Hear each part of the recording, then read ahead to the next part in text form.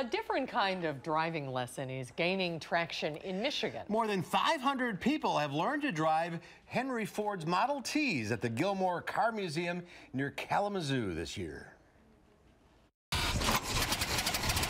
It doesn't start, run, or operate like the cars of today.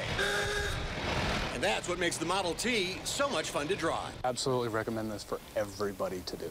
It is just a ball. Well, pedals in this one are a little bit different. Keith Mays recently learned how to drive Henry Ford's historic creation that established a mass market for automobiles. First, I was terrified. I was absolutely terrified that I was going to break something, that somebody break something, but then, you realize that these things were built bulletproof.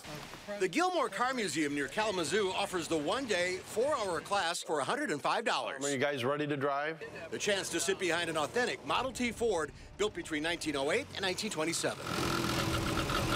12-year-old Alan Bennett is the youngest person ever to complete the course. It was fun, really, because I only did like go-karts before, which are like little and... Right there is a starter button, stomp on. By their side, 92-year-old instructor Jim Brand. They're old, like me. Who fondly recalls owning 3 Model Ts in high school. They were cheap. High school kids look for cheap cars. Bennett and his classmates successfully operated the Tin Lizzies. Did it pass? You did, so far. 3 foot pedals, 1 hand lever, and 2 hand controls on the steering wheel. And negotiated the museum's 2.5 miles of paved roads. Their reward? Alan Bennett. A piece of paper. Now holds holds a world's record. The youngest ever. Yeah. And the experience of a lifetime.